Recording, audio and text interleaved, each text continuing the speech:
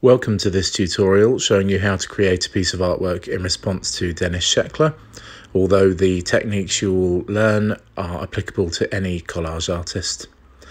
I have opened up this photo of my daughter and I have already got rid of the background and I've also zoomed in a little bit, cropped it so she takes up most of the picture.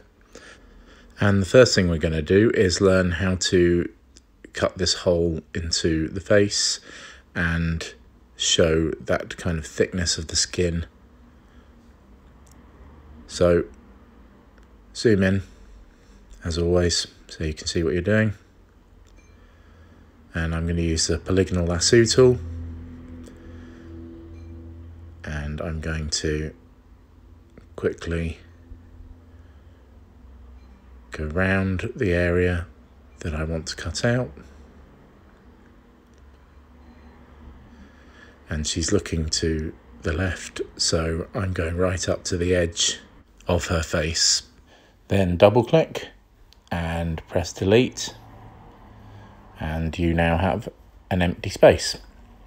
We're going to create a new layer, and then we're going to fill that new layer with the colour that we want that edge to be. Okay, so dark skin. Fill that in with the paint bucket tool, and then on the same layer we're going to go select, modify, contract, and we're going to contract it by about 15 pixels, and then we're going to press delete, and that's going to give us that little edge that we wanted. Okay, so now I'm going to get the magic wand tool, zoom in a bit so you can see.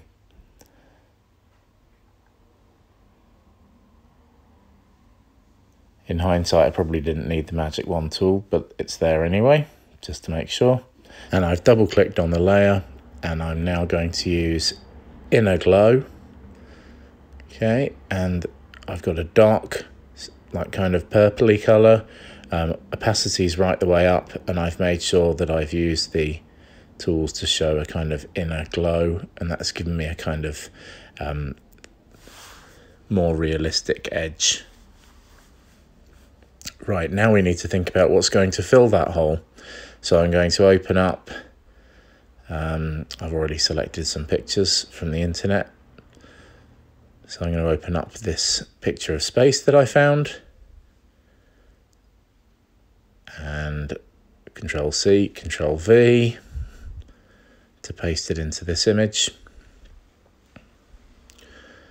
and making it bigger and holding Shift while I do so to make sure that it stays the right shape rather than squishing it, moving the layer below the other layers and getting the bit of the picture that I want in the face in the right position. I then go to the layer with the hole in it, and I use the magic wand tool to select just the hole. I go to select inverse to change the selection to everything else. I go back to the layer with the picture on it and I press delete, and that gets rid of everything but the space in the hole. Okay, right.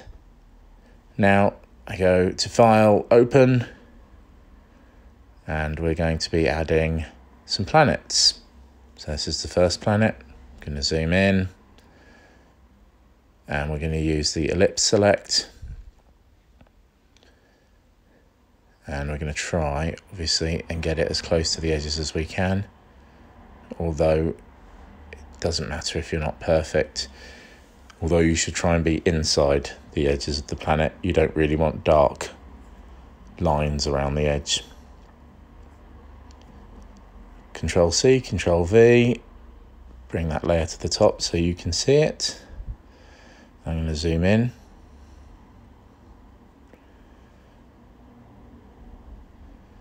Make that bigger. Make sure you press Shift, otherwise you're going to end up with a spherical planet rather than a circular one. And place it where you want. And now I'll open another picture of of a planet. I think this time I'll show you how to do Saturn. And this seems a bit long to me, so I'm just going to make it more spherical.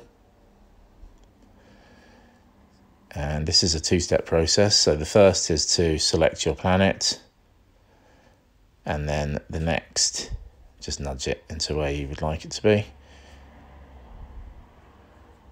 And then the next is to grab the rings. And if you press Shift when you're doing this stuff, it will keep all of those original masks on. Okay, so pressing Shift allows you to do multiple masks. Control C, Control V, that's the big one. Press Shift to keep this the same shape, and maybe spin it so it's a bit more dynamic.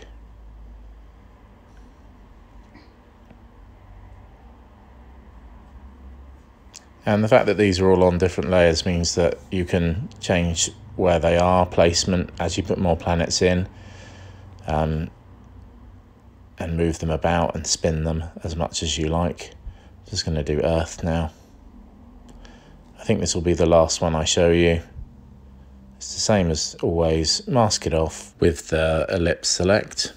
Control C, Control V, and there's Earth.